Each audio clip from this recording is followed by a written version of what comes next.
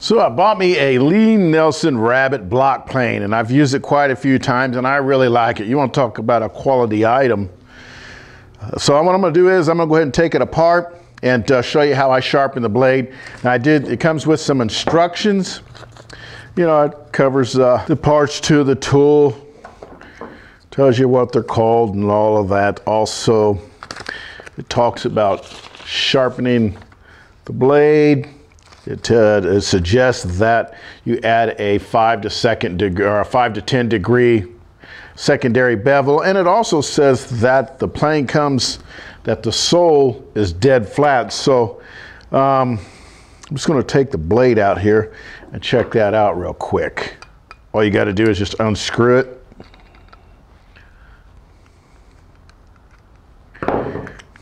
There, we're going to take that out. We're going to go ahead and take the blade out here like that.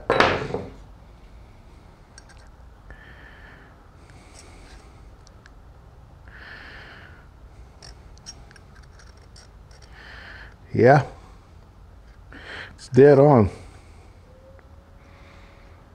But it's a Nielsen, so I didn't bother trying to really sand all that or grind that all down. You can see that I did something right here, and that's because I nicked it up.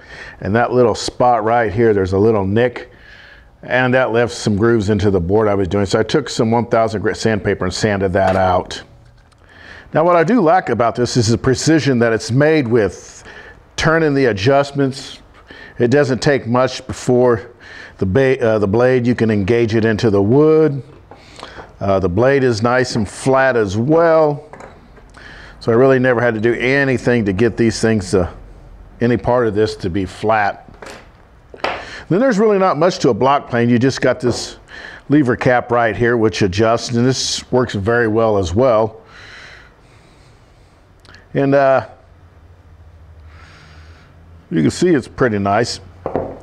But I am going to sharpen the blade.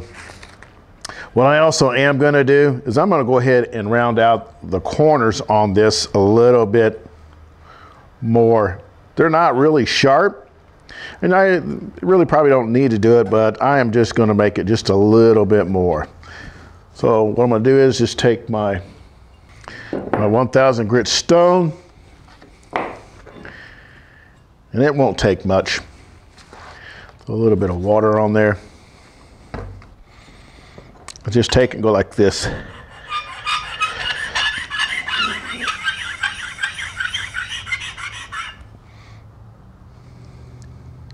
Yep, a lot better.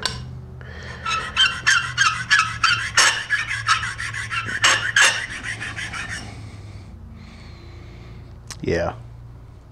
Now, as far as burrs, this edge right here is just super smooth, and so is this one. So I'm not going to do anything to that. I just wanted to go ahead and knock these corners down just a little bit more.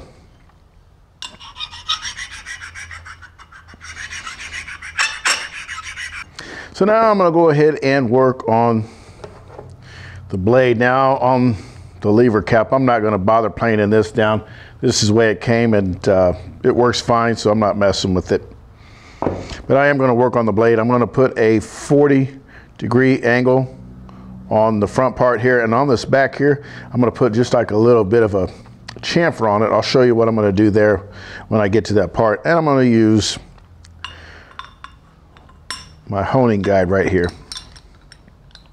Now this can be quite tricky to get this set up in there. Now this only goes up in there so far, so it's not really like an accurate 40 degrees. It's, I believe, right around 30 degrees.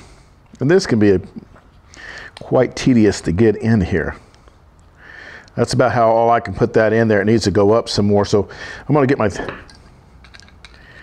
reader out here and go ahead and see what we're at.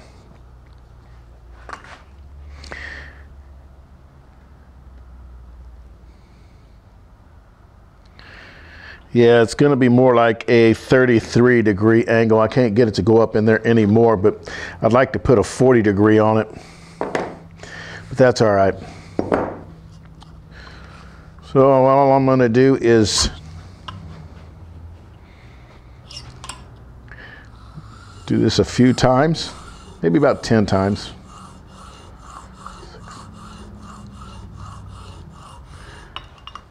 All right.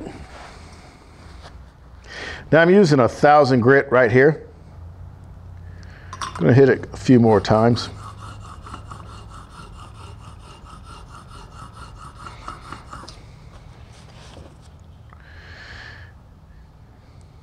Yeah, I'm good to go there. Now what I'm going to do, I'm just going to drag it back so that way I can create some burr on the other side, that way to have a nice sharp edge. Now this really don't take too long. Once I get this done doing this right here, all I'll have to do really is just polish it. And it won't take very long to resharpen. Okay, that should be enough right there. Yeah, that's good and sharp. Let's take this out. Now I'm going to go ahead and use a 16,000 grit stone here. Same thing, I'm just going to pull it towards me. I'm not going to push it. And maybe 10, 15 times. 5, 6, 7, 8, 9, 10, 11, 12, 14. All right. That's all I need to do with that. That is really nice and sharp. Now, what I'm going to do is I'm just going to take this. And what I like to do is just keep my finger on the back side of it and just gently push down. Now, if you create too much of a bevel on this side, and because this is a low angle plane and the high part or the angle part faces up, so it's an angle up plane, you can end up creating where the edge won't even plane. So you got to watch how high you, or well, what kind of bevel you put on the very back of this. But all I'm trying to do is just really polish it. So I'm bringing it to me, then I'm dropping it down so I don't damage the blade. If I were to lift up on it as I'm going, then it would just take away any of the sharpness of the blade. Okay, there we go. Now what I'm going to do, I got me my scrap here,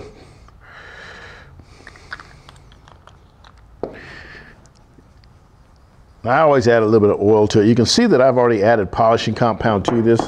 It's a scrope anyway, and what I'm going to do is I'm going to go ahead and hit this back side with it.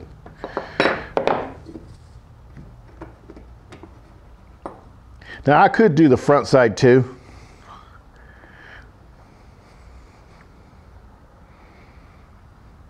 But I'm not trying to put too much of a bevel on that back side.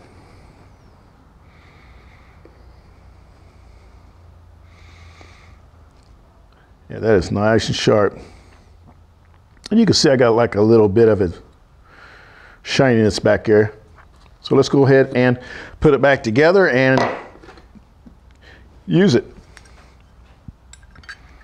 Very easy to put back together. This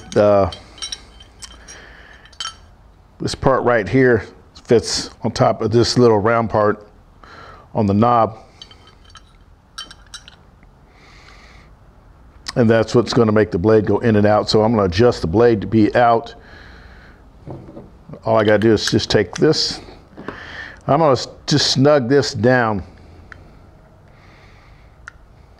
Any adjustments I need to do, I'm going to do it with this wheel right here. You can see that the blade moved because the thing was really loose. So now what I want to do is make sure that I do have a nice even reveal right here. So it needs to go to the tad bit right there. And then I just make sure that it's even on the outside of the planes here. And usually you tighten it down, it does move. Sometimes I got to play with it a little bit. Okay, so I'm going to draw this for you. Now this is going to be a low angle plane. A low angle plane. I'm just going to draw the blade flat. So it goes like this. and then like this. And then you put on a secondary angle, which can go like this, which, you know, usually about 40 degrees. This is over exaggerated, but that's okay. Now a back bevel is going to go back here, so you're really not going to see it. But if the back bevel was to be like this, then you got your secondary bevel, your primary bevel. What happens is this part right here will glide along the wood and you won't be planing. Your sharp edge won't touch the wood, won't plane anything. So you got to watch it when you're doing this. I usually like to put here, drag it back maybe a few times and put about a 15 degree. At 15 degrees is what I like to have this at, or a little less. So I'm going to use this piece of cherry right here. I am going to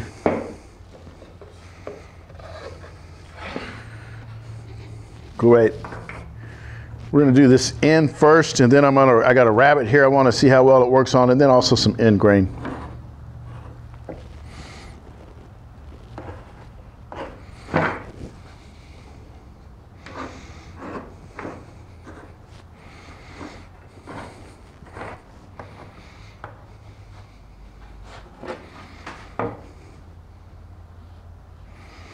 Now I need to adjust the blade down.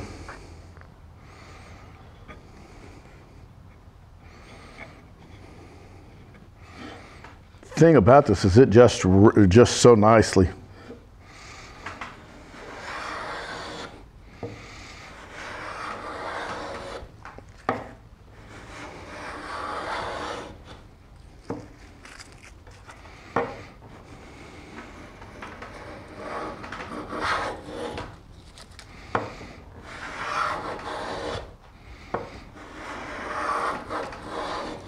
Does a really nice job.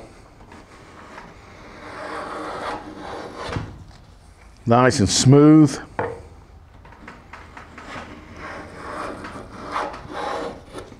And I'm taking off pretty quick. I'm going to back it off just a tad. And that's what I like about this. It doesn't take much really to adjust it.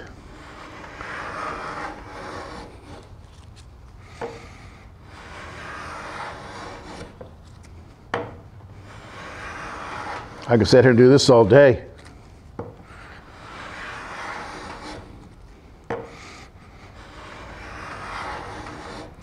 Okay, nice and smooth, works great. Now let's try this. Try it on doing the rabbet and the board here that I got. You know what? We're going to try doing the end grain real quick. Now that I did this earlier, and the end grain was somewhat difficult at times because it's cherry.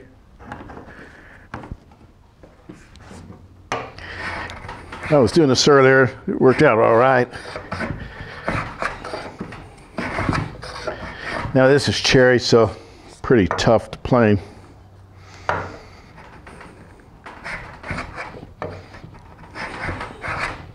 I do got to push it through, but a low angle plane sometimes they can be like that. But overall, it's coming out really smooth.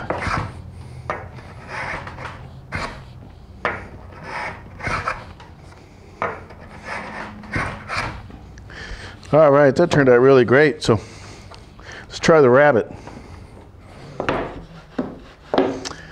All right. Yeah, I mean, you can just see the shavings on that. It's just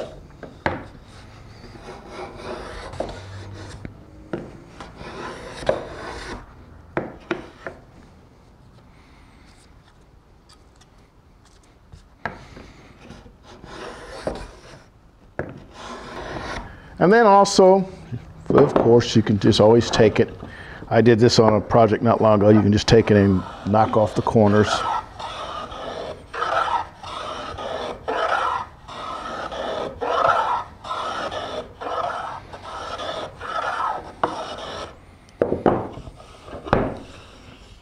Yeah, so what really sold me when I was looking around is I kept hearing everybody talk about the quality of it and also how well the adjustments are. And yeah, they're exactly right about that. When you move these things, they will move.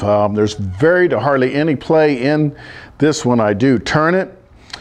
This is the only block plane I've really ever used. I was on the market looking for one, and I thought, well, when I get one that has be able to do rabbets with it as well, and this thing is, I'm just glad I bought it. It was quite expensive, I guess, but it was well worth the money. Like I said, just not having to, I've bought planes before to where I've had to grind the bottom or the sole of it. And that's just not fun. It takes way too long. Like I said, when I was checking the bottom of this, I mean, when the instructions tell you that it's dead flat, I mean, it's dead flat. So that was a relief that I didn't have to go and sit there and grind the bottom out of this. Like I said, the only thing I did was I must have set it down. I usually like to lay these down on the sides because I got a habit. If I lay it on the wood, I'm not too bad with it. But if I lay it down, I might lay it on top of something metal. And that's probably how I got my little ding in there. I've done my other planes the same way.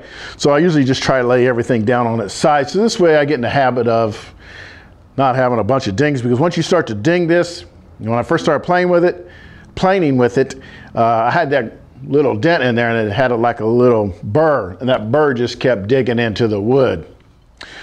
So overall, if you're looking for one, I do suggest this. This is really nice quality tool. So that's all for this episode. I'm Ever Short, the Hoosier Craftsman. Happy and safe woodworking.